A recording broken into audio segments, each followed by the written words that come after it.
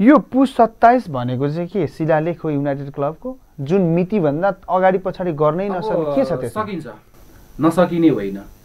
अमरसिंह के अरे माध्यमिक विद्यालयको क्यालेन्डरमा जुन हिउँदको जुन यो जाडो महिनाको जुन बिदा विद्यार्थीले पाउँछ त्यो बिदा चाहिँ 24 गतेबाट हुन्छ भने हामी 24 गतेबाट महोत्सव गर्छौँ। फर्स्ट महोत्सव हामीले पुसको 24बाट गरेका थियौँ। यो महोत्सव आयोजना गर्दैछ भनेर भन्ने कुरा त यहाँहरूलाई सर्ववितै थियो, यद्यपि त्यही डेटसँग जोडिँदाखेरि चाहिँ यो नियत हो कि संयोग हो भन्ने ठुलो जिज्ञासा छ।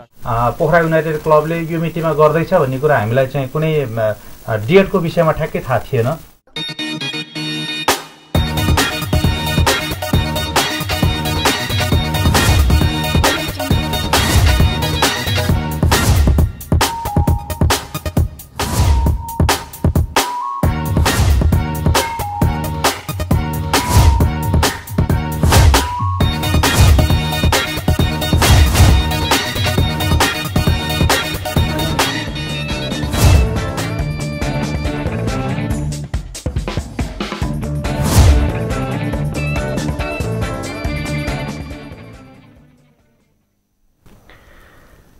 पश्चिमाञ्चलको पहिचान राष्ट्र निर्माणमा हाम्रो अभियान। नमस्कार, कार्यक्रम फेवा सन्दर्भमा यहाँलाई हार्दिक स्वागत छ। म हेमराज।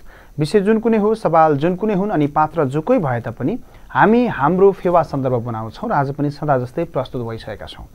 विशेषतः यो क्षेत्र कला, सङ्गीत, साहित्य, खेलकुदको राजधानी हो। सँगसँगै पछिल्लो समयमा मेला महोत्सवहरूको राजधानीको रूपमा पनि विकसित हुँदै गइरहेको छ र प्रदेश नम्बर 4 को निर्विकल्प राजधानी हो पोखरा र पोखरामा थुप्रै मेला महोत्सवहरू हुन्छन्। मेला महोत्सवहरूका धेरै सकारात्मक पक्षहरू छन् जसले आन्तरिक तथा बाह्य पर्यटकहरूलाई यो ठाउँमा बस्नको लागि बसाइ लम्ब्याइदिन्छ अनि कृषक दाजुभाइ दिदीबहिनीले उत्पादन गरेका कृषिजन्य वस्तुहरूले सिधै बजार प्राप्त गर्छ भने स्वदेश तथा विदेशमा उत्पादित वस्तुहरूले सुलभ मूल्यमा दर्शकहरू महोत्सवको मजा लिँदै लिन पनि सक्नुहुन्छ।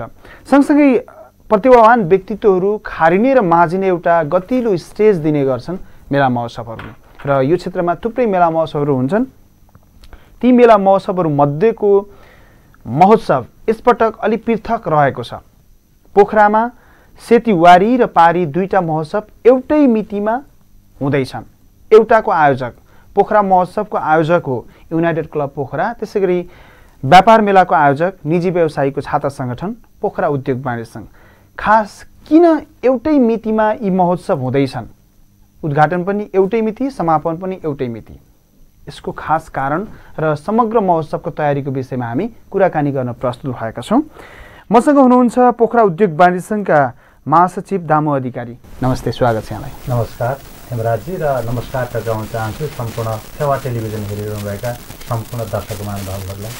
त्यसैगरी युनाइटेड क्लब पोखराका महासचिव राजु श्रेष्ठ हुनुहुन्छ। नमस्ते, यहाँलाई नि स्वागत छ। नमस्कार फेवा टेलिभिजनमा हेरिरहनुभएका सम्पूर्ण दर्शकलाई। दामु सर, यो महोत्सव जुधेको हो कि जुदाइएको? हेमराजी, यसमा चाहिँ कुरा क्लियर नै छ। हामीले पटक पटक हाम्रो पत्रकार सम्मेलनहरू मार्फत पनि भनिरहेका छौँ, हामीले हाम्रा उद्योगी व्यवसायहरू विभिन्न जति पनि जिज्ञासा राख्नुहुने महानुभावहरूलाई हामीले भन्दै आइरहेका छौँ। मेला जुदाइएको कुनै इन्टेन्सनले जुदाइएको होइन, यो एउटा संयोग हो। पोखरा उद्योग वाणिज्य सङ्घले गर्ने मेला हरेक वर्ष मङ्सिरमै गर्दै आइरहेको छ। कुनै अप्ठ्यारो त्यस्तै परिस्थितिमा मात्रै सर्दै आइरहेको कुरा म यहाँहरूलाई जानकारी गराउन चाहन्छु। हाम्रो पोखरा उद्योग वाणिज्य सङ्घको क्यालेन्डर यहाँहरूको घर घरमा भित्तामा टाँसिएको छ होला, यहाँहरूले हेर्न सक्नुहुन्छ। पोखरा उद्योग वाणिज्य सङ्घले मङ्सिरको 14 देखि मङ्सिरको 24 गतेसम्म राष्ट्रिय औद्योगिक व्यापार मेलाको डेट तोकेको थियो। त्यो चाहिँ एकदमै स्पष्ट छ र सँगसँगै त्यति बेला नै नेपाल सरकारले जुन यो प्रतिनिधि सभा र प्रदेश सभाको निर्वाचनको मिति तय गर्यो, त्यो मिति तय भइसकेपछि पनि नेपालमा एउटा अन्यल कतै निर्वाचन सर्छ कि के गर्छ कि कसो गर्छ कि भन्दै हामी एउटा अन्यलमा बस्यौँ। तर निर्वाचन नसर्ने परिस्थिति भइसकेपछि हामीले यो व्यापार मेलाको मिति सार्नुपर्ने हाम्रो बाध्यात्मक अवस्था भयो र बाध्यात्मक अवस्था भइसकेपछि हामीले साथीहरूले चाहिँ त्यसमा क्यालेन्डर पल्टाएर हेर्दाखेरि मेला महोत्सव सफल गर्नको निम्ति जहिले पनि अलिकति बढी छुट्टीका डेटहरू चाहिन्छन्, धेरै बिदाका दिनहरू चाहिने भएको हुनाले मङ्सिर 27 गतेबाट माघ 8 गतेसम्मको समय रोज्नुभयो। यद्यपि पोखरा युनाइटेड क्लबका साथीहरूसँग विशेष गरी महासचिव राजुजीसँगै मेरो कुराकानी भएको थियो। राजुजीले भन्नुभएको थियो, दाइ यदि तपाईँहरूको मेला सर्ने भयो भने सरसल्लाह गरौँ है, सल्लाह पाऊँ है भन्नुभएको थियो। तर एउटा चाहिँ व्यवस्था नै भन्नुपर्छ। त्यति बेला संयोगले फेरि हाम्रो त्यो बैठक बस्ने बेलामा म काठमाडौँ थिएँ, म पोखरामा थिएन र बैठक बस्यो। पोखरा उद्योग वाणिज्य सङ्घको बैठक बसेर त्यो मेलाको मिति बिदाका दिनहरू हेरेर तय गर्यो। त्यो तय गरिसकेपछि पोखरा युनाइटेड क्लबबाट साथीहरूको चाहिँ कुरा आयो र फेरि पोखरा उद्योग वाणिज्य सङ्घ र हामी बिचमा कुरा हुने क्रममा राजुजीको र मेरो नै कुरा भएको थियो। जस्तो दामु सर, अब धेरैलाई एउटा जिज्ञासा पनि छ, पोखरा उद्योग वाणिज्य सङ्घले पनि राष्ट्रिय औद्योगिक व्यापार मेला गर्छ, त्यसै गरी युनाइटेड क्लब पोखराले पनि पोखरा महोत्सव गर्छ र प्रत्येक वर्ष उसको एउटा वार्षिक क्यालेन्डर छ कि अमरसिंह चौरको खेल मैदानलाई प्रयोग गर्नुपर्ने भएको कारणले गर्दाखेरि यही माघे सङ्क्रान्तिको आसपास पारेर प्रत्येक वर्ष उसले यो महोत्सव आयोजना गर्दैछ भनेर भन्ने कुरा त यहाँहरूलाई सर्ववितै थियो। यद्यपि त्यही डेटसँग जोडिँदाखेरि चाहिँ यो नियत हो कि संयोग हो भन्ने ठुलो जिज्ञासा छ। संयोग हो, किनकि मेलाको डेट उहाँहरूको ठ्याक्कै हामीसँग कुनै पोखरा युनाइटेड क्लबले यो मितिमा गर्दैछ भन्ने कुरा हामीलाई चाहिँ कुनै डेटको विषयमा ठ्याक्कै थाहा थिएन होइन। डेटको विषयमा ठ्याक्कै थाहा नभइसकेपछि जस्तो लेक साइडमा हुने यो न्यू इयरको निम्ति गरिने मेला भनेको अङ्ग्रेजी वर्षको चाहिँ टार्गेटमा हुने मेला चाहिँ ठ्याक्कै डेट नै थाहा थियो होइन। उहाँहरू हामीसँग सम्पर्क गरेर हामीलाई डेट पनि दिनुभएको थियो र हामीले त्यो अनुसारले हेऱ्यौँ। क्लबले सल्लाह गरौँ भन्ने कुरा भएको नभएको होइन, तर संयोगले म फेरि जसको राजुजीको र मेरो कुरा भएको थियो, म काठमाडौँ थिएँ। यहाँ हाम्रो बैठक बस्ने क्रममा साथीहरूले त्यो मिति चयन गर्नुभयो। त्यो मिति फेरि म साथीहरूलाई के पनि चाहिँ जानकारी गराउन चाहन्छु भने त्यो मिति मेला र महोत्सव कुनै नियतले जुदाइएको होइन। त्यो मिति मेलाको निम्ति उपयुक्त हो भन्ने कुरा पुष्टि हुनको निम्ति के जरुरी छ भने नेपाल अधिराज्यभरिमा त्यो 27-28 गतेकै पेरिफेरीमा हामीले जुन मेला गर्दैछौँ त्यो मेलाको पेरिफेरीमा कम्तीमा पनि 20वटा मेला छन्। यसको मतलब, यसको अर्थ भन्नुको चाहिँ के हो भनेदेखि त्यो मेलाको निम्ति उपयुक्त डेट थियो होइन। त्यो उपयुक्त डेट भएका कारणले गर्दाखेरि पोखरा उद्योग वाणिज्य सङ्घले पनि त्यो डेटलाई चुज गर्यो र चुज गरिसकेपछि एकचोटि त मेला सरिसक्यो। अब पटक पटक कति सार्ने त, एकचोटि युनाइटेड क्लबका साथीहरूलाई अनुरोध गरौँ न भन्ने कुरा पनि भयो। उहाँहरूले त्यो स्पोर्टको कुरा उहाँहरूले चाहिँ जानकारी गराउनु भयो हामीलाई। स्कुलको छुट्टीको समयले अप्ठ्यारो पर्छ भनिसकेपछि हामीले उहाँहरूलाई अनुरोध पनि गऱ्यौँ। फेरि मैले राजुजीसँगै अनुरोध गरेको छु, यदि तपाईँहरूलाई स्पोर्टकै समस्या हो भनेदेखि हामी प्रदर्शनी केन्द्र तपाईँहरूलाई निःशुल्क उपलब्ध गराउँछौँ नि त मेला गर्नको निम्ति।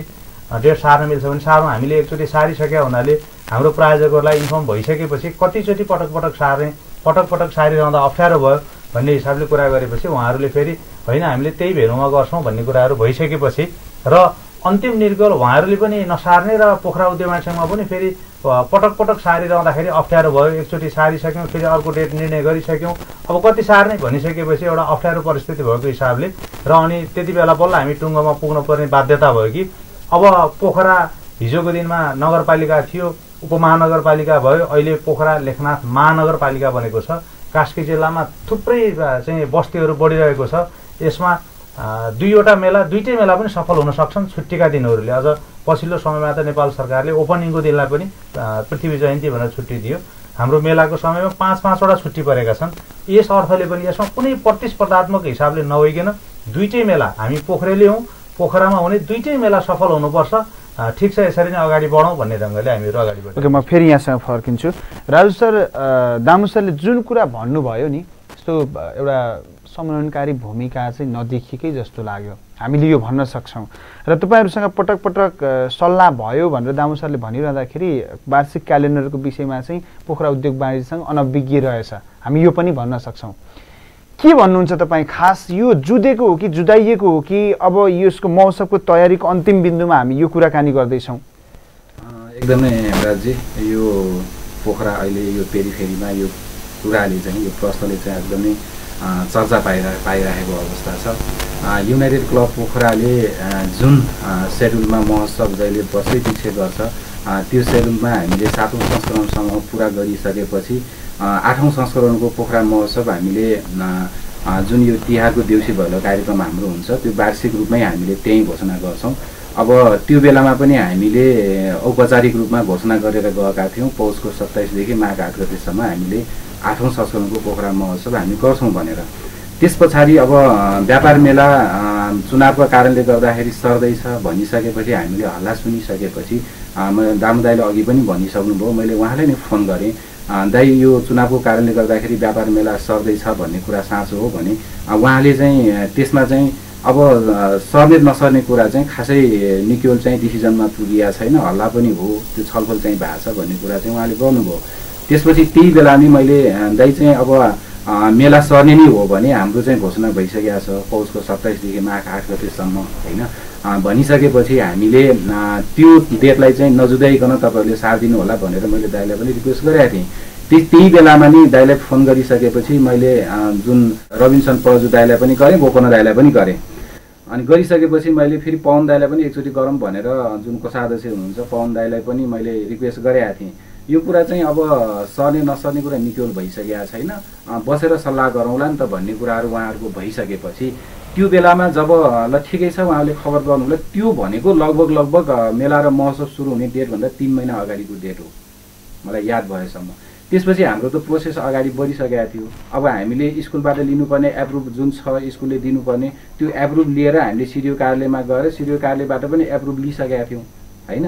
त्यस पछाडि फेरि हामीले पछि के सुन्यौँ भन्दाखेरि चेम्बरको पदाधिकारी लेभलको बैठकले चाहिँ अब फेरि पौषको 27 गतेदेखि नै माघको 8 गतेसम्म घोषणा गर्यो रे, अब फेरि बोर्डमा लगेर त्यसलाई चाहिँ औपचारिकता दिन बाँकी छ अरे भन्ने किसिमको हामीले सुनिसकेपछि हामी क्लबको आपतकालीन बैठक बसेर हामीले पत्रबाट नै उहाँहरूलाई चाहिँ फेरि हामीले निवेदन गरेका छौँ। के गरेका छौँ भन्दाखेरि अब पौषको 27 देखि माघ 8 गतेसम्म हाम्रो पोखरा 8औं संस्करणको पोखरा महोत्सव हुँदैछ, तपाईँहरूको अब फेरि मेला सर्ने हो भने अब यो डेटलाई चाहिँ नजुदाइदिनु होला भनेर हामीले पत्र नै हामीले लेखेका छौँ। लेखिसकेपछि फेरि मैले फोन गरेर त्यो बेलामा हाम्रो उपाध्यक्ष गोपन दाइलाई पनि मैले के गरेँ भनेको छु भन्दाखेरि दाइ यसरी अब नजुदाउँ होइन, जुट्ने नै हो भने पनि त्यसलाई अलिक कसरी व्यवस्थापन गर्ने भनेर चाहिँ बसेर एकचोटि सल्लाह गरौँ न होइन। अब तपाईँहरू चाहिँ अब व्यस्तता हुनुहुन्छ, व्यस्त हुनुहुन्छ, त्यो कारणले गर्दाखेरि तपाईँहरू आउनलाई गाह्रो हुन्छ होला, बरु हामीले चेम्बरमै बोलाउनुहोस् हामी आउँछौँ भनेर पनि मैले कुरा राखेको छु होइन। यो श्रृङ्खला के भन्दाखेरि हामीले अनुरोध गर्दै जाने, उहाँहरूले चाहिँ नेग्लेक्ट गर्दै जाने त्यो प्रोसेसहरू चल्यो। त्यस पछाडि अहिले पछिल्लो क्रममा दाइले पनि अघि भन्नुभयो हामीले प्रदर्शनी केन्द्रमा निःशुल्कै रूपमा महोत्सव गर्न दिन्थ्यौँ भनेर, त्यो दाइले औपचारिक मलाई फोनमा पनि निःशुल्क भनेर भन्नुभएको छैन है, पत्रमा पनि त्यो निःशुल्क हामीले प्रदान गर्छौँ भनेर के अरे हामीले पत्रमा पनि देखिएन कतै पनि होइन। उहाँहरूले तपाईँले महोत्सव सार्नु भयो भने हाम्रो चाहिँ सहयोग रहनेछ भनेर पत्रमा लेखिएको छ। त्यसले गर्दाखेरि हामीले पहिलो महोत्सवदेखि नै फेरि पोखरा महोत्सवको एउटा उद्देश्य के छ भन्दा हामी क्षेत्रगत विकास पनि गर्छौँ भन्ने छ हाम्रो दाबी छ होइन। हामीले पहिलादेखि नै भनिरहेका छौँ धेरै मेला महोत्सवहरू सरकारी कार्यालयदेखि लिएर हरेक कार्यहरू हामी वारी बस्ने भएकोले पारी छ, हाम्रो वारीलाई पनि केही डेभलप गर्नुपर्छ, यहाँको आर्थिक चलायमान पनि गर्नुपर्छ, यहाँको हरेक क्षेत्रको समान रूपमा अधिकार हुनुपर्छ भनेर हामीले आवाज उठाइरहेको अवस्थामा अब 8औं संस्करणमा आएर तपाईँहरू चाहिँ पारी आएर महोत्सव गर्नुहोस् हामी चाहिँ सहयोग गर्न तयार छौँ भन्नुको अर्थ चाहिँ हामीलाई चाहिँ पोजिटिभ लागेन। अर्को कुरा म प्रश्न के गर्न चाहन्छु भन्दाखेरि उहाँहरूले पटक मेला सार्नु भएको छ, कुनै नेपाल बन्दको कारणले सार्नु भएको छ, कहिले नाकाबन्दीको कारणले सार्नु भएको छ, कहिले चुनावको कारणले सार्नु भएको छ, तर युनाइटेड क्लबको महोत्सव अहिलेसम्म सरेको रेकर्ड छैन। हामी नाकाबन्दीमा पनि त्यही सेड्युलमा गरेका छौँ, नेपाल बन्दमा पनि त्यही सेड्युलमा गरेका हुनाले हामी फेरि स्कुलको चौर युज गर्नुपर्ने भएको कारणले गर्दाखेरि हामी बाध्य भएर 27बाट हामीले गर्ने घोषणा फेरि चेम्बरले भन्दा हामीले घोषणा पहिला गरेका छौँ, चेम्बरले भन्दा पत्रकार सम्मेलन हामीले पहिला गरेका छौँ, चेम्बरले भन्दा एप्रुभ हामीले पहिला ल्याएको छौँ भनेदेखि अब युनाइटेड क्लबले जुदाएको होइन, यो नियतवश अब चेम्बरले कसरी त्यो डेट चाहिँ फिक्स गर्नुभयो त्यो हामीलाई चाहिँ थाहा छैन। नमस्कार, अब यो कुरा सुन्दै गर्दाखेरि दुईटै हाम्रा लागि, हामी सञ्चारकर्मी हौँ, हामी सञ्चारगृह हौँ वा हाम्रा नजरले देख्दाखेरि दुईटै महोत्सव सफल हुनुपर्छ। यद्यपि कहीँ न कहीँ अब यसले असर पक्कै गर्छ, उताको साउन्डले यताको साउन्डले उता असर गर्न सक्ने डिस्टेन्स छ हो कि होइन भन्नुहोस् न। अब म चाहिँ हेमराज यसमा के लाग्छ भनेदेखि क्लियर कुरा गरौँ, अघि राजुजीले जुन वारी र पारीको सन्दर्भहरू जोड्नुभयो, म चाहिँ त्यसमा स्पष्ट भन्छु हामी पोखरा उद्योगसँगमा लागेका जति पनि पदाधिकारी कार्य समितिका मान्छेहरू छौँ हामीले वारी पारी भन्ने शब्द राख्दैनौँ। अब समग्र पोखरा लेखनाथ महानगरपालिका बनिसकेको छ र हामीले आम पोखरेलीहरूको मेलाको रूपमा ठानेका छौँ। हामीले जति पनि दर्शकहरूले हामीलाई अहिले अवलोकन गरिराख्नु भएको छ यो तपाईँहरूको स्वामित्वको मेला हो, तपाईँहरूको आफ्नो मेला हो, हामी वारी पारी भनेर यो त्यो अर्थले कुनै हिसाबले हामी छुट्याउन सक्दैनौँ। हामीले जहाँ गर्दा पनि हुन्छ, भोलि आज त्यो नेपाल सरकारको जग्गा हो जसमा पोखरा उद्योग वाणिज्य सङ्घले त्यो जग्गालाई संरक्षण गरेको छ र भोलि पोखरा निर्विवाद रूपमा प्रदेश नम्बर 4 को राजधानी बन्ने हो र त्यो ठाउँलाई स्थायी प्रदर्शनी केन्द्रको रूपमा बन्ने हो र स्थायी प्रदर्शनी केन्द्रको रूपमा बनिसकेपछि प्रदेशभरिबाट प्रदेशको राजधानीमा जस्तासुकै उत्पादनहरू जस्तासुकै चिजहरूलाई पनि त्यहाँ ल्याएर एउटा प्रमोट गर्न सक्ने थलोको रूपमा विकास होस् भन्ने हाम्रो चाहना हो। त्यस अर्थले पनि हामीले वारीपारी यो त्यो भेकीय हिसाबले त्यसमा हेरिएको पनि होइन। जस्तो यहाँले अघि भन्नुभयो नि, जस्तो राजु सरले भनिहाल्नुभयो कुनै नियतवश जुदाइएको पनि होइन। फेरि उहाँले नेपाल बन्दमा भन्नुभयो, हामीले नेपाल बन्दको कारणले सारेका छैन हो, नाकाबन्दीको कारणले चाहिँ हामीले सारेका हौँ। नाकाबन्दीको कारणले गर्दा देश नै राज्य नै तहस नहस भएको अवस्थामा होइन, पब्लिकले हिँड्नको निम्ति डिजल पेट्रोल नपाइरहेको अवस्थामा, पब्लिकले खानको निम्ति खाद्यान्नहरू चाहिँ महँगी बढेको वृद्धि भइरहेको अवस्थामा त्यो असहज परिस्थितिमा हामीले मेला महोत्सव गरिराख्दाखेरि एउटा चाहिँ असान्दर्भिक देखिने कुरा हो। र अहिले यसपालि पनि भनेको अब स्थानीय तहको निर्वाचन, प्रदेश चाहिँ स्तरीय निर्वाचन, यो निर्वाचनहरू भनेको त एउटा राज्यको ठुलो जिम्मेवारी हो र राज्यको ठुलो जिम्मेवारीसँग हामी जुझ्न नसक्ने कुरा हो। म उहाँहरूलाई चाहिँ प्रश्न पार्न चाहन्छु, यो जुधाउने इन्टेन्सनले होइन, संयोगले बनेको कुरा हो र यसमा हामीले के पनि ठान्नुपर्छ भने सहज हिसाबले के लिनुपर्छ भने हेर्नुहोस्, अस्ति जनवरी 1 लाग्न अघिल्लो दिनमा भनौँ न, एउटा चाहिँ न्यू इयर एभको दिनमा 31 डिसेम्बरको राति लेक साइडमा जाने मान्छेको घुइँचो कति थियो? के त्यो घुइँचो यदि हाम्रा मेलाहरूमा आउने भने एउटा मेलाले थ्याक्न सक्छ? हामीले आफ्नो मेलालाई कसरी आकर्षक बनाउने? अब पोखरा महानगरपालिका बनिसकेको छ, यस अर्थले पनि मलाई लाग्छ हामीले राम्रो आकर्षण दिन सक्यौँ भनेदेखि पोखरामा 2टा मेला सँगै भयो भन्दैमा त्यसमा हामीले अप्ठ्यारो ल्याउनु पर्ने अथवा इस्युमा जानुपर्ने कुराहरू रहँदैन। यद्यपि हो, हामी समझदारीमा चल्नुपर्छ। समझदारीमा जाँदा समझदारीमा चल्दाको निम्ति आगामी दिनहरूमा जुझ्न हुँदैन, नजोदुन, यी कुराहरू समन्वयको रूपमा जानुपर्छ। राजु सरको र मेरो बिचमा कुरा भएको, तर पोखरा महोत्सवको डेट कहिले भन्ने पनि थाहा थिएन। एउटा कुरा एकदम क्लियर कुरा भन्नुपर्छ। र दोस्रो कुरा, राजु सरले मलाई दाइ हजुरहरूको मेला सर्यो भनेर फोन गर्दाखेरि मैले राजु सरलाई भनेको पनि थिएँ, राजु सर म काठमाडौँ छु, पोखरामा साथीहरूको पदाधिकारी मिटिङ बस्ने कुराहरू थियो होइन, म चाहिँ के रहेछ बुझ्छु है भने पदाधिकारी मिटिङहरूबाट कुराकानी भइसकेर प्रायोजकहरूसँग जसले हामीलाई अलिकति राम्रो रूपमा चाहिँ मेलालाई सहयोग गर्ने टिमहरू छ उहाँहरूसँग पनि त सल्लाह त लिनु पर्यो। त्यो सल्लाह लिने क्रममा अगाडि बढिसकेको हुनाले अब पटक पटक सार्दा राम्रो हुँदैन भन्ने चाहिँ डिसिजनमा साथीहरू पुग्नु भएर हामीले उहाँलाई आग्रह गरेको। मैले राजु सरलाई भनेको यो फोनमा हामी सहयोग गर्छौँ होइन, हामी सहयोग गर्छौँ, तपाईँहरूलाई प्रदर्शनी केन्द्र उपलब्ध गराउँछौँ भन्नुको अर्थ भनेको उपलब्ध गराइसकेपछि हामीले यतिकै उपलब्धता हामी जसले माग्न आए पनि त्यसलाई चाहिँ मेला महोत्सव प्रदर्शनी गर्न आउँदाखेरि हामीले दिने कुरा दिइरहेछौँ, उहाँहरूलाई उपलब्ध नै गराउँछौँ भन्नुको अर्थ भनेको त्यो चाहिँ हामीले निःशुल्क उपलब्ध गराउँछौँ भनेर हामीले चाहिँ सरसल्लाह नै भएको। हामीले बोर्डबाट यदि युनाइटेड क्लबले त्यो मेला सार्नु भएर उहाँहरू आउनुभयो भनेदेखि हामीले निःशुल्क गर्ने भनेर हाम्रो बोर्डमा छलफल भएको विषय हो। यस अर्थले गर्दा पनि मलाई लाग्छ त्यो मेला इन्टेन्सनली जुटाइएको मेला होइन। यस अर्थले जति पनि अहिले हामीलाई हेरिरहनु भएको छ सम्पूर्ण दर्शक महानुभावहरूलाई हामीले अनुरोध गर्दै गइरहेका छौँ। मैले अन्य मिडियाहरूमा पनि भनिरहेको छु, पोखरामा हुने मेला भनेको त्यो 2टै मेला हाम्रो हो। आज पोखरा उद्योग वाणिज्य सङ्घको पदाधिकारीको रूपमा म छु, भोलि त्यहाँ अन्य कुनै पनि व्यवसायहरू आउन सक्नुहुन्छ, नेतृत्व लिन सक्नुहुन्छ। नेतृत्व पालो गरेर हामीले उद्योगी व्यापारी व्यवसायहरूको गर्ने हो र सामाजिक क्षेत्रमा काम गर्ने हो। यस अर्थले त्यहाँ कसैसँग कुनै पूर्वाग्रहले अथवा कुनै इन्टेन्सनले जुदाइएको मेला चाहिँ होइन। यो चाहिँ आम नागरिकहरूलाई, यो फेवा टेलिभिजन हेरिरहनुभएका सम्पूर्ण महानुभावहरूलाई म यो कुरा बुझिदिनु हुनुको निम्ति अनुरोध गर्दछु। दर्शकबिन, तपाईँ फेवा टेलिभिजन हेरिरहनु भएको छ। कार्यक्रम फेवा सन्दर्भमा आज हामीले 27 गतेबाट सुरु हुने पोखरा महोत्सव र व्यापार मेला, यसको डेट एउटै किन भयो भनेर त्यो प्रसङ्गसँग केन्द्रित भएर कुराकानी गऱ्यौँ र हामीसँग दुवै महोत्सवका महासचिव राजु श्रेष्ठ र दामु अधिकारी सर हाम्रो स्टुडियोमा हुनुहुन्छ। हामी उहाँहरूसँग कुराकानी गरिरहेका छौँ। र राजु सर, मैले बढी प्रश्न गर्न पाऊँ, धेरै आन्सरहरू लिन छ मलाई आज। तपाईँहरूको महोत्सवको तयारी कहाँ पुग्यो? एकदमै हामी अब जुन हिसाबले महोत्सव सम्पन्न गर्नलाई जे कामहरू हामीले सम्पन्न गर्नुपर्ने थियो त्यो कुराहरू त भइरहेछ। मैले अघिको कुरालाई थोरै प्रश्न गरौँ, यो वारी र पारीको कुरालाई। हामी अहिले देश जब सङ्घीयतामा गइसक्यो, संविधान सभाबाट हामीले संविधान लेखिसक्यौँ, त्यो संविधानमा पनि हामीले के छ भन्दा सबै वर्ग, धर्म, लिङ्ग होइन, जाति, भाषा भाषीको सबै क्षेत्रमा चाहिँ समान अधिकार हुनुपर्छ, समान क्षेत्रले डेभलप हुनुपर्छ भन्ने हिसाबले चाहिँ हामी अगाडि बढेका छौँ। त्यो हिसाबले एउटा सामाजिक संस्थाको नाताले चाहिँ हामीले क्षेत्रगत विकास गर्ने भनेको वारी तपाईँहरू आउने होइन पारिका मात्रै हो भन्न खोजिएको त्यो लिएको कुरालाई हो भने त्यसलाई चाहिँ मैले चाहिँ नकारात्मक सोच हो भन्ने भन्छु। कस्तो भन्दाखेरि हामीले त्यो क्षेत्रलाई पनि र पारीको क्षेत्र जति डेभलप भएको छ जे क्रियाकलापहरू हुन्छ वारीमा पनि हामीले त्यही हिसाबले चाहिँ डेभलप गरेर जानुपर्छ। सहभागिताको हिसाबले होस्, त्यहाँको क्रियाकलापको हिसाबले होस्, व्यापारिक प्रवर्धनको हिसाबले होस्, त्यो क्षेत्रको कला संस्कृति संरक्षणको कुराले होस् होइन, हरेक क्षेत्रले चाहिँ समान अधिकार पाउनुपर्छ भन्ने मेरो हाम्रो क्लबको ठम्याइ हो। जस्तो राजु सर मैले यसैमा जोडिहालेँ, अहिलेको एउटा प्रसङ्गमा तपाईँलाई फेरि दिन्छु समय।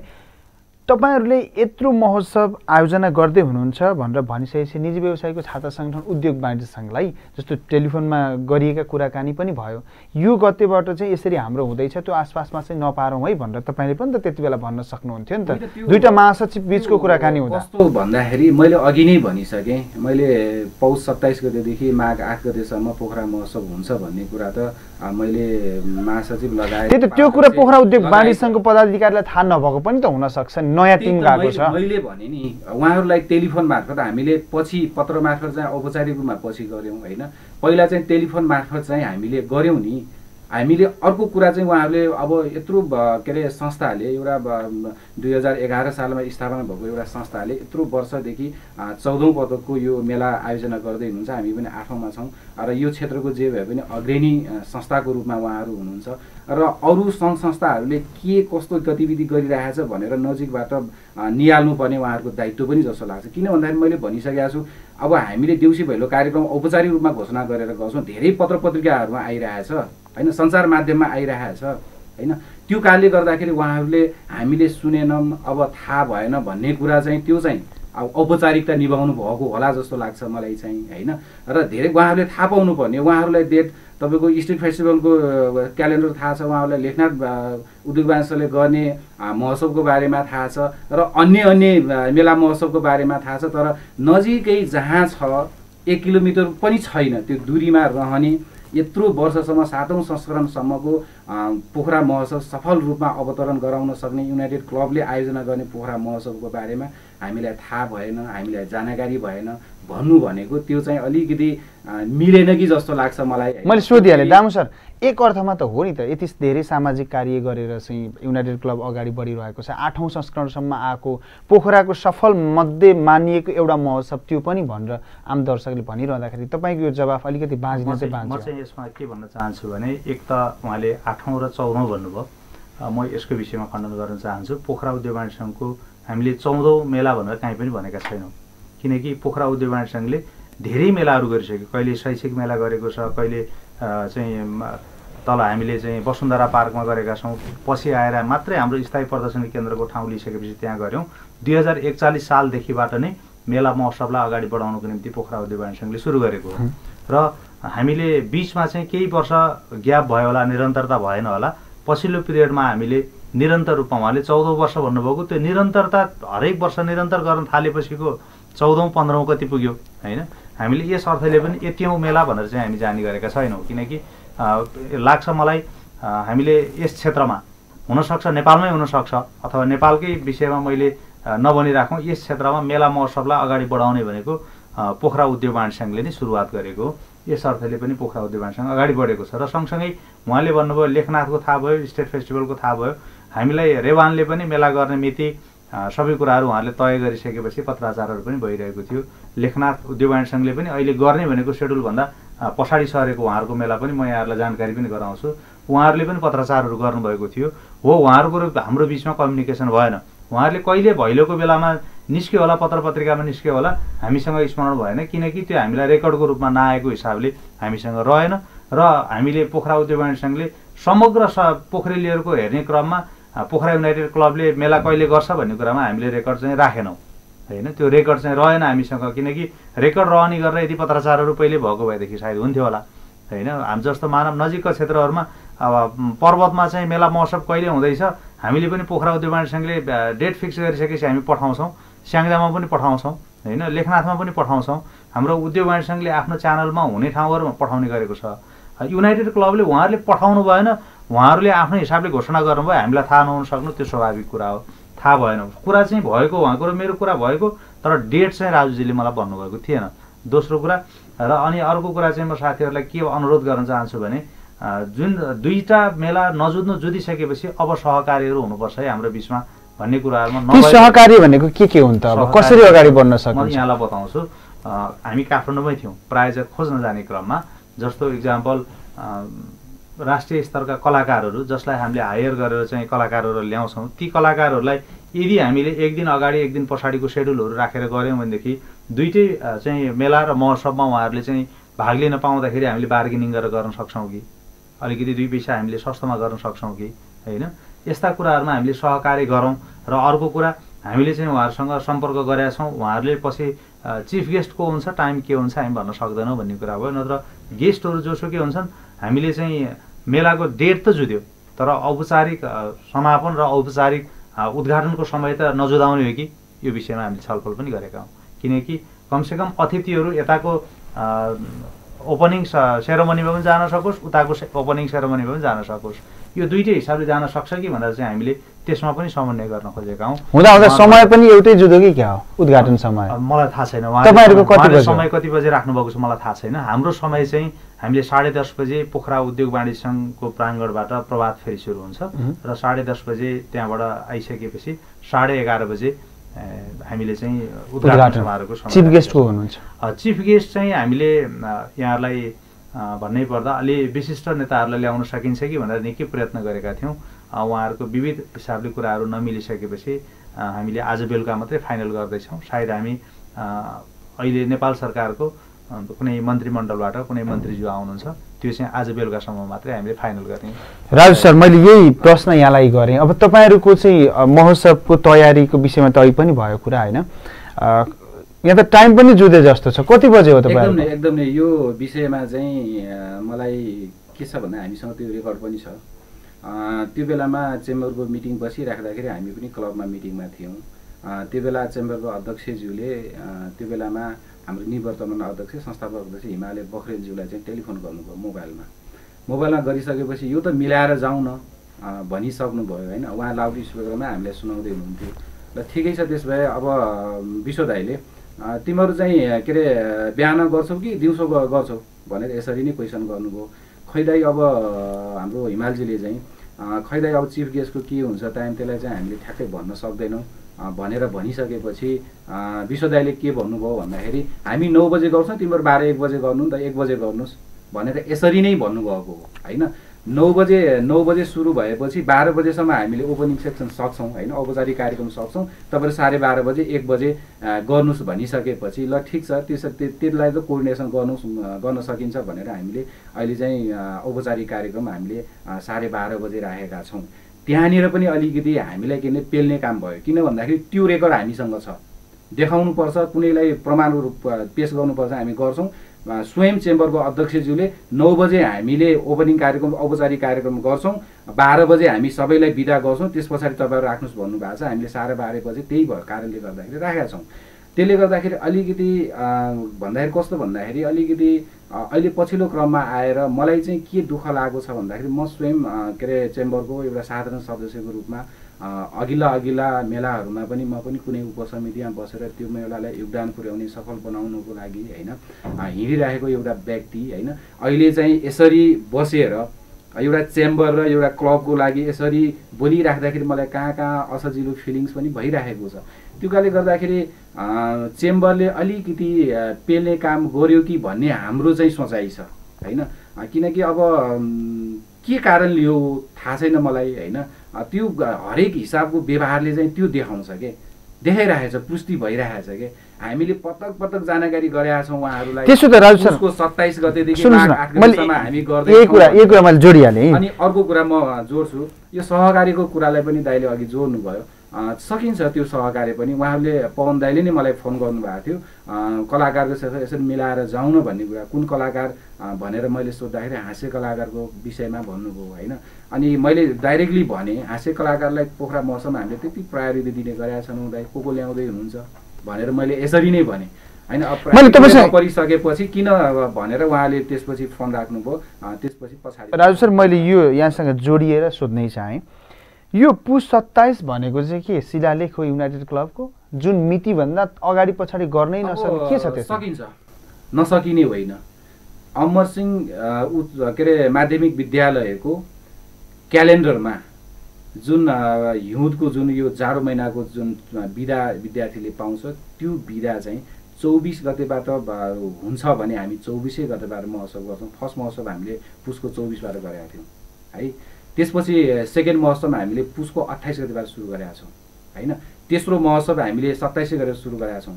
के अरे चौथो पनि हामीले 27 गतेबाट सुरु गरेका छौँ। पाँचौँ महोत्सव फेरि हामीले 29 गतेबाट सुरु गरेका छौँ। यो शिलालेख तपाईँले भने शिलालेख होइन, यो शिलालेख कस्तो हुन्छ भन्दाखेरि स्कुलको क्यालेन्डरसँग जहाँनिर मिल्छ त्यो चाहिँ हाम्रो बाध्यता। त्यसो भए अमरसिंह स्कुलको यत्रो ब्रान्ड बनिसकेको छ, धेरै सामाजिक कार्यमा तपाईँहरूले योगदान गर्नुभएको छ, जस्तो मानव निर्मित चिडियाखानाको विषयवस्तु उठाउनु भयो, त्यो पब्लिकले मन पराए हैन। सँगै अरू सौर्यवती जडानदेखि लिएर अब विभिन्न ठाउँका सकस भएका विद्यालयहरूलाई शैक्षिक सामग्रीदेखि लिएर थुप्रै गर्नुभएको छ। एउटा क्लबले जे गर्नु पर्थ्यो त्योभन्दा माथि उठेर गर्नुभएको छ, यो कुरा हामी भन्न सक्छौँ। यद्यपि अब अमरसिंह चौरको त्यो खेल मैदान नभेट्ने हो भने के पोखरा महोत्सव हुँदैन? होइन, त्यो अब के छ अप्सन, के छ तपाईँको बेलामा चाहिँ अब त्यसलाई चाहिँ त्यसरी अप्सनमा जान सकिन्छ, अहिलेसम्म पाइएको छ नि त हैन। उहाँहरूले पनि फेरि हामीले पौष 27बाट गर्नुहोस् भनेर उहाँहरूले एप्रुभ पनि दिइसक्नु भएको छ यो वर्ष हैन। र सबैलाई पाएको पनि ठाउँ पनि छ त्यो कारणले गर्दाखेरि हामीले अब अप्सन कहाँ खोज्न जाने हैन, त्यो पनि हामीलाई दुविधा भएको विषय भयो। अब पाएको चिज छोडेर नपाएको चिजलाई कहाँ खोज्न हिँडिराख्ने हामी हैन। त्यो समस्या हो। नपाएपछि त विकल्पको कुराहरू आउलान्, पछिको कुरा हो। पाइसकेपछि अब स्कुलले तपाईँले यो के अरे डेटबाट चाहिँ महोत्सव गर्नुहोस् भनेर दिइसकेपछि चाहिँ हामी कहाँ खोज्दै हिँड्ने फेरि? त्यही त। अब पोखरामा 2टा महोत्सव, म दामु सरसँग फर्केँ। दामु सर, पोखरामा 2टा महोत्सव छन् हैन, सेम प्रकृतिका वा सेम डेटबाट उस्तै साङ्गीतिक प्रस्तुति होलान् अहिलेसम्मको बुझाइ। यदि यो महोत्सवलाई चाहिँ अब सम्पन्न गर्नको लागि युनाइटेडले नि तपाईँहरूलाई सपोर्ट गर्नुपर्छ, तपाईँहरूले नि युनाइटेडलाई सपोर्ट गर्नुपर्छ। अहिलेसम्म जे भयो, पास्ट इज पास्ट हैन। के छन् तपाईँहरूको महोत्सवमा आउनै पर्ने आकर्षणको केन्द्रमा जुन दर्शक टेलिभिजन हेरेर बस्नु भएको छ, उता नगई यता आउनुपर्ने कारण के छ? म चाहिँ अहिले फेवा टेलिभिजन हेरिरहनुभएका दर्शकहरूलाई के भन्न चाहन्छु भने, सर्वप्रथम त पोखरामा हुने मेला उता नगई यता भन्ने कुरा नै होइन। दुवैतर्फको मेलाहरू यहाँहरूले अवलोकन गर्नुपर्छ। दुवैतर्फको मेलाहरू अवलोकन गर्नको निम्ति म यहाँहरूलाई अनुरोध गर्छु। र रह्यो नयाँ बजार प्रदर्शनी केन्द्रमा हुने मेला पोखरा उद्योग वाणिज्य सङ्घले जुन आयोजना गर्दैछ, त्यो मेलामा हामीले विगतमा अरू जस्तै गरेर हाम्रा स्टलहरूलाई विभिन्न चाहिँ क्षेत्रमा बाँडेका छौँ। जस्तै घरेलु उद्योगका स्टलहरू हैन, स्वदेशी उत्पादनहरू, हस्तकलाका उत्पादनहरू, अटोमोबाइल्सको सेक्टर, फ्लोरिकल्चरको सेक्टर अनि इलेक्ट्रोनिक्सको सेक्टर, यी विविध कुराहरूलाई हामीले चाहिँ विभाजन, रेस्टुरेन्टको सेक्टर हैन, यी विविध कुराहरूलाई चाहिँ विभाजन गरेका छौँ। त्यस्तै गरी कलाकारहरू विभिन्न राष्ट्रिय स्तरका र स्थानीय स्तरका हास्य कलाकारहरू, लोकदोहोरी क्षेत्रका कलाकारहरू, पप तथा आधुनिक क्षेत्रका कलाकारहरू, उहाँहरूलाई चाहिँ हामीले समेटेका छौँ भने स्थानीय विशेष गरी महिलाहरूले रमाइलो मनोरञ्जन गर्न सक्नुहुन्छ भनेर रतौली प्रतियोगिताको कार्यक्रमहरूलाई समावेश गरिएको छ। त्यस्तै गरी विद्यालय स्तरीय सामूहिक नृत्य र खुल्ला लोक नृत्य कार्यक्रमहरू राखिएको छ। विगतका दिनमा हामीले नगद पुरस्कार दिन्थ्यौँ भने कमसेकम यसपटक होइन, स्कुललाई नगद पुरस्कार दिनुभन्दा कमसेकम इफेक्टिभ चिजहरू हामीले जस्तो टेलिभिजन, कम्प्युटर सेट, विविध खेलकुदका सामग्रीहरू पुरस्कारको रूपमा राखेका छौँ।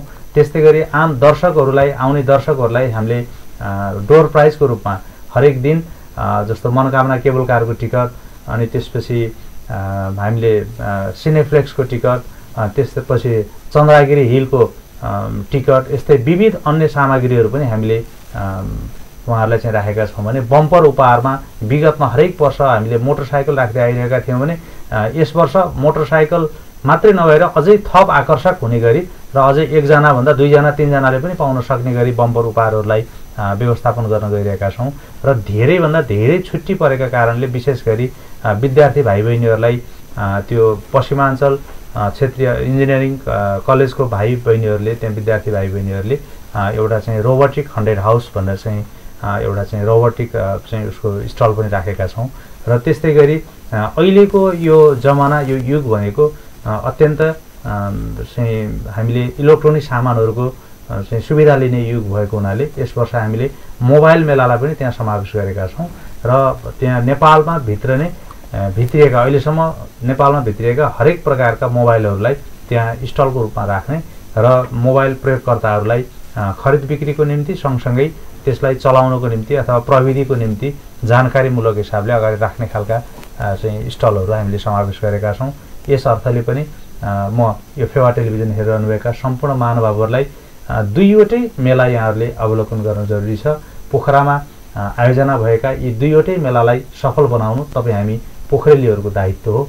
यस अर्थले पनि दुईवटै मेला अवलोकन गरिदिनु होला र पोखरा अमरसिंह चौरमा हुने मेला यो जुन युनाइटेड क्लबले गर्दैछ त्यो मेला पनि अवलोकन गर्नुहोला र पोखरा उद्योग वाणिज्य सङ्घले आयोजना गर्ने यो सफल राष्ट्रिय औद्योगिक व्यापार मेला तथा दोस्रो मोबाइल मेला 2074 यसलाई पनि अवलोकन गरिदिनु होला र आगामी दिनमा हामीले गर्नुपर्ने अझै सुधारहरू के हुन सक्छन् यिनीहरूको विषयमा कृपया हामीलाई सुझाव सल्लाह दिनु होला भन्न चाहन्छु।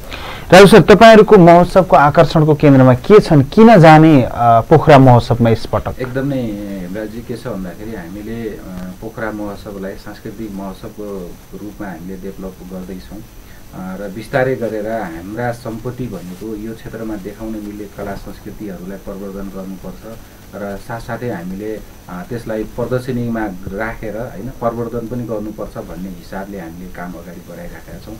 जस्तै हामीले पोखरा महोत्सवमा विभिन्न व्यापारिक स्थलहरू दाइले भन्नुभयो जस्तै हस्तकलाकादेखि लिएर हैन फ्लोरिका जसलाई इलेक्ट्रोनिक्सदेखि लिएर सबै भेराइटी त हाम्रो पोखरा महोत्सवमा पनि हुनेछ। र अर्को चाहिँ हाम्रो आकर्षणको केन्द्रबिन्दु के छ भन्दाखेरि हामीले नेपाल टुरिज्म बोर्डसँग कोअर्डिनेसन गरेर यो क्षेत्रको पर्यटन प्रवर्धनको लागि आन्तरिक या बाह्य पर्यटकहरू जतिजना यहाँ पोखरा आउनुहुन्छ उहाँहरूलाई यो नजिकका गन्तव्य स्थलहरू त थाहा छ, तर त्यो पेरिफेरी रहेका गन्तव्य स्थलहरूलाई पनि हामीले जानकारी गर्ने जमर्को गरेका छौँ। यसको लागि नेपाल टुरिज्म बोर्डले अति नै राम्रो कोअर्डिनेसन गरिदिनु भएको छ। 5-7 वटा स्थलहरू त्यस्ता खालका स्थलहरू पनि हामीले राख्ने जमर्को गरेका छौँ। उहाँहरूले पठाइदिनु भएको छ, त्यो पनि आकर्षणको केन्द्रबिन्दु हुनसक्छ। र अर्को कुरा हामीले जेनेरेसन वाइज यो जुन आकर्षणको केन्द्रबिन्दु बनाउन खोजेका छौँ। दाइले भन्नुभयो जस्तै धेरै बिदाको दिनहरू पनि छ, हाम्रो स्कुलहरू धेरै बिदा छन्, हाम्रा भाइ बहिनीहरू हाम्रा छोराछोरीहरू धेरै महोत्सवमा पनि आउन सक्ने हिसाबले चाहिँ उहाँहरूको आकर्षणको केन्द्रबिन्दु के हुनसक्छ भन्ने खालका पनि हामीले आकर्षणको केन्द्रबिन्दु चाहिँ बनाउन खोजेका छौँ। र अर्को कुरा चाहिँ हामीले यो जेनेरेसन भनेको टेक्नोलोजीको जेनेरेसन हैन, युवा जमात चाहिँ त्यो टेक्नोलोजीसँग नजिक बस्न चाहने खेल्न चाहने भएको कारणले गर्दाखेरि हामीले पोखरा महोत्सव भनेको एउटा इन्फर्मेसन डेस्कको रूपमा पनि हामीले यो महोत्सवबाट डेभलप गर्दैछौँ र त्यहाँ हरेक कुराको टेक्नोलोजीको कुराहरू पनि त्यहाँ इन्फर्मेसन लिन पाइयोस् अवलोकनकर्ताहरूले। र अर्को कुरा चाहिँ हामीले अहिले चाहिँ जुन हामीले नजिकमा बसेर इन्टरनेटसँग जुन हामीले खेल्न चाहेका छौँ, हाम्रा जेनेरेसन त्योसँग रमाउन चाहेको छ, त्यसको लागि पनि हामीले छुट्टै खालको एउटा जोन नै हामीले डेभलप गरेर यो महोत्सवलाई आकर्षणको केन्द्रबिन्दु हामीले बनाउन लागेका छौँ। र अर्को कुरा हामीले अहिले जिल्ला वन कार्यालयसँग र क्षेत्रीय वन कार्यालयसँग कोअर्डिनेसन गरेर पहिला महोत्सव पनि हामीले पशु पन्छीहरू प्रदर्शनीमा राख्ने गरेका थियौँ। त्यसलाई चाहिँ अलिकति अहिले यो जनावरहरूको नै आफ्नो अधिकार हुन्छ भन्ने हिसाबले चाहिँ त्यसलाई चाहिँ एप्रुभ उहाँहरूले दिइसक्नु भएको छैन, त्यसलाई हामी प्रोसेसमा छौँ। र अर्को कुरा हामी जहिले पनि हात्ती सवार गर्नको लागि जुन सौरा हामी जानुपर्ने बाध्यता छ हाम्रो पोखरेलीहरूको, त्यो बाध्यतालाई चाहिँ अब पोखरा महोत्सवले मेट्दैछ। हात्ती नै हामीले यहाँ ल्याएर हात्ती सवार गर्ने वातावरण चाहिँ हामीले मिलाउन लागिरहेका छौँ। आकर्षणको केन्द्रबिन्दु हुनसक्छ त्यो।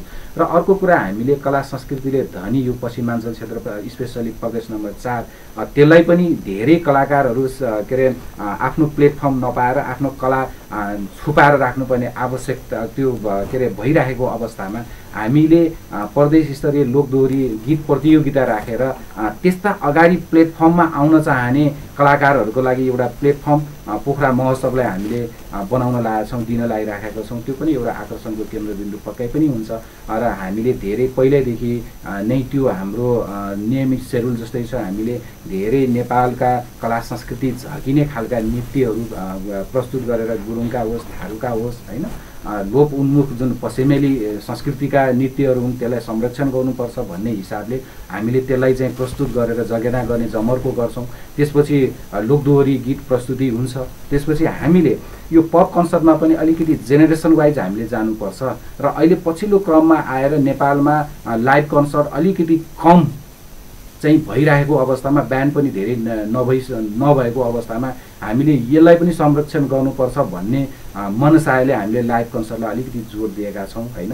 हामीले इन्टरनेसनल ब्यान्डको रूपमा हामीले मन्त्र ब्यान्ड नियुक्त गरेका छौँ। नेपालकै ख्यातिप्राप्त ब्यान्डहरू जुन द एक्स ब्यान्ड, 1974 एडी, होइन, सुगम पोखरेल, सबिन राई जस्ता यस्ता ब्यान्डहरू हामीले चाहिँ के अरे आमन्त्रण गरेका छौँ। उहाँहरूको लाइभ पर्फर्मेन्स हुनेछ र लगायत पछिल्लो क्रममा आएर अलिकति चर्चा कमाउन सफल हाम्रा गायिका मेलिना राई, उहाँलाई पनि प्लेटफर्म दिनुपर्छ। हामीले उहाँको कलालाई पनि यो पोखरेली दर्शकमा चाहिँ प्रस्तुत गर्ने मौका दिनुपर्छ भन्ने हिसाबले चाहिँ उहाँलाई पनि आमन्त्रण गरेका छौँ। र अर्को कुरा, टिनेजरहरूको लागि स्पेसल्ली अहिले ऱ्याप सङहरू अलिकति उहाँहरूले मन पराउने भएको कारणले गर्दाखेरि हामीले लाउरे, भिटेन जस्ता ब्यान्डहरू बोलाएर चाहिँ उहाँहरूलाई मनोरञ्जन गराउने हामीले वातावरण क्रिएट गरेका छौँ। पक्कै पनि पोखरा महोत्सव एउटा पवित्र उद्देश्यका साथ गरिएका महोत्सवहरू हुन्। हाम्रा एजेन्डाहरू प्रष्ट छन्। यो क्षेत्रका जनसमुदायहरूले युनाइटेड क्लब पोखराको एजेन्डा अनुमोदन गरिसक्नु भएको छ। यो अनुमोदित जुन एजेन्डा छ यसलाई साकार रूप दिनको लागि यो महोत्सव आवश्यक छ।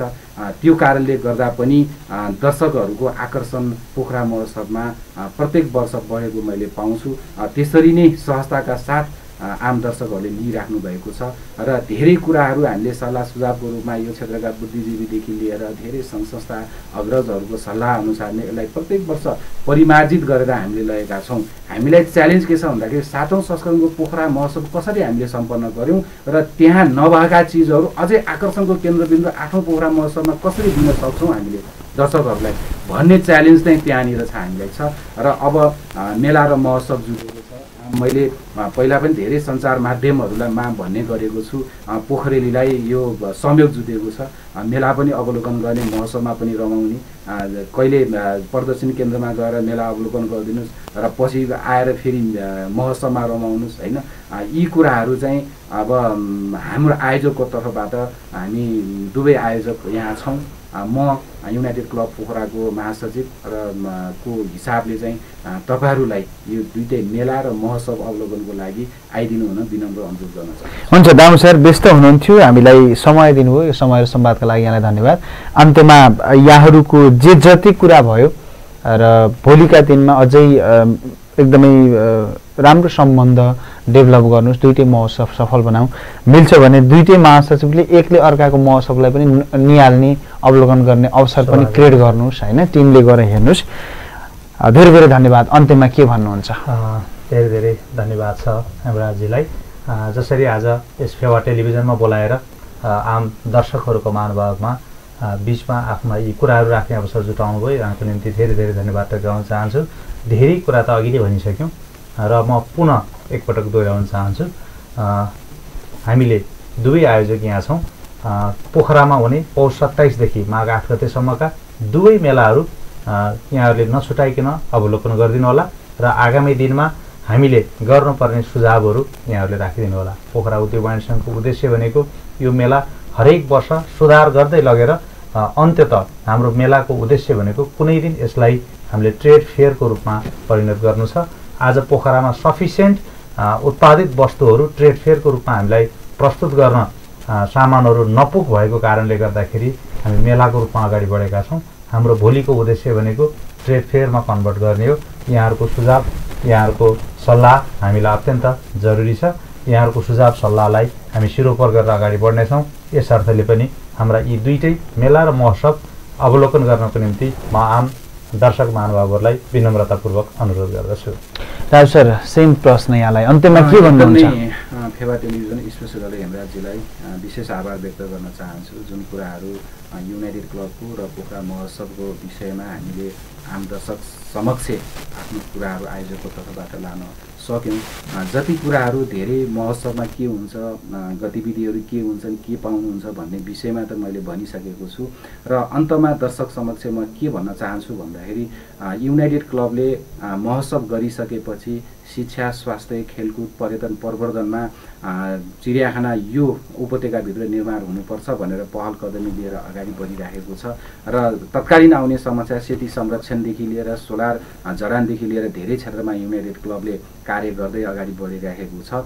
तपाईँले काटेर गएको टिकटले जति मनोरञ्जन तपाईँले लिनुहुनेछ र त्यो पनि अझै अपुग रह्यो भने तपाईँले चाहिँ काटेको टिकटबाट एउटा के अरे पढ्न नपाएको बच्चाले पढ्न पाउनेछ, स्वास्थ्य उपचार पाउन कठिन भएको पैसाको अभावले आफ्नो मृत्यु शय्यासम्म पुग्ने बिरामीले उपचार पाउनेछन्। हाम्रा बाबु नानीहरू जुन यङ जेनेरेसन छ खेलकुदका माध्यमले आफ्नो राम्रो बाटो समाउनेछ र चिडियाखाना निर्माण जुन हामीले रेस्क्यु सेन्टरको रूपमा डेभलप गरिसकेका छौँ, तपाईँले एउटा टिकट काटेर गएको पैसाले एउटा इट्टा थपिनेछ भनेर पनि सम्झिदिनु हुनको लागि र आगामी वर्षहरूमा फेरि यो सेती नदी युनाइटेड क्लबकै अगुवाईमा बृहत संरक्षण अभियान हामी चलाउने अगाडि बढिरहेका छौँ। यसमा पनि तपाईँको कन्ट्रिब्युसन हुन्छ भन्ने मनमा लिएर पोखरा महोत्सव एकचोटि अवलोकनको लागि आइदिनु हुन म पोखरा आसपासका र नेपालैभरिका सम्पूर्ण दर्शक महानुभावहरूलाई चुले निम्ता दिन चाहन्छु।